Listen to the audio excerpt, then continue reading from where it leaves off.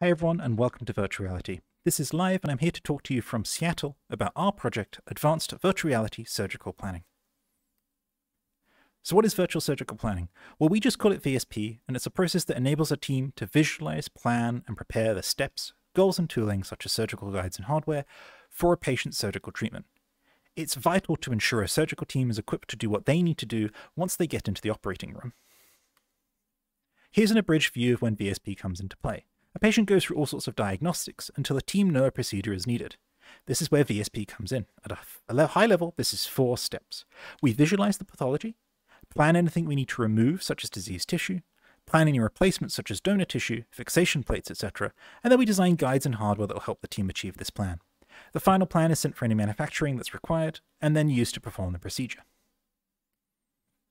Current VSP is great, but has many unmet needs. It has a lot of disjointed steps that occur in multiple tools, taking a long time to get right as files are passed around.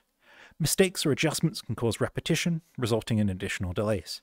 In our modern remote world, collaboration is difficult, as most of these tools are single user, resulting in a shoulder surfing style setup with other team members backseat driving. As everything is in 2D, it's not easy to get the right perspective on the plan. Tooling can also be unintuitive and unapproachable for some users. Combining this together, we get a process that is very extensive, but also time-consuming and complex. Our innovative solution takes VSP and brings it to VR.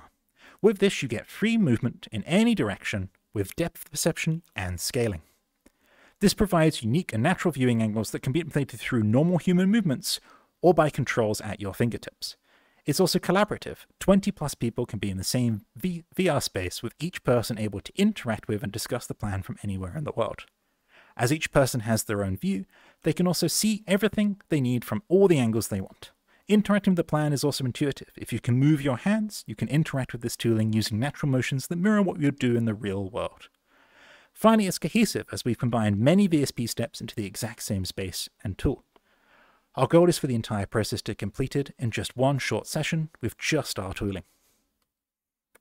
We're currently focused on mandibular reconstruction, where we're carrying out trial runs with non-VR plans to compare to. We've also conducted a trial at a recent head and neck cancer conference, where 15 participants tried a subset of our tooling. We had good feedback, and a paper showing the results is being prepared for publication. But with this solution, and even me presenting this in VR, I hope I've shown you the potential here. We'd like to iterate and evaluate our current focus, but also expand to other surgical areas. If any surgery needs virtual planning, then we'd love to try and make that process better in VR.